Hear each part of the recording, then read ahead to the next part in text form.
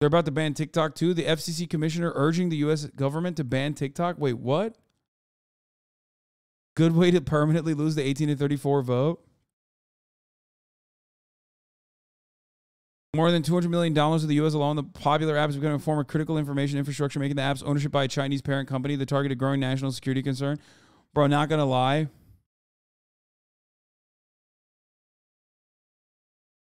It's a good idea. Like, I use TikTok regularly as well. But goddamn, dude, it would be so much better if it didn't exist. I mean, here, you want to know why TikTok is bad?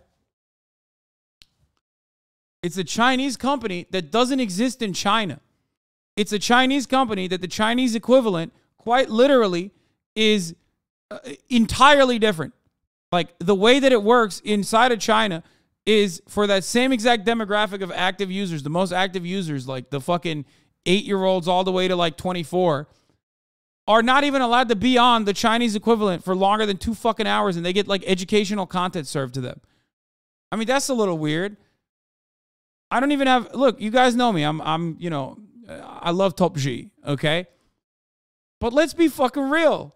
TikTok and the way that its algorithm works is insane.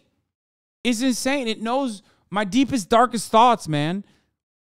It knows what I want before I know what I want. And it's geared to make you fucking spend every waking moment on it.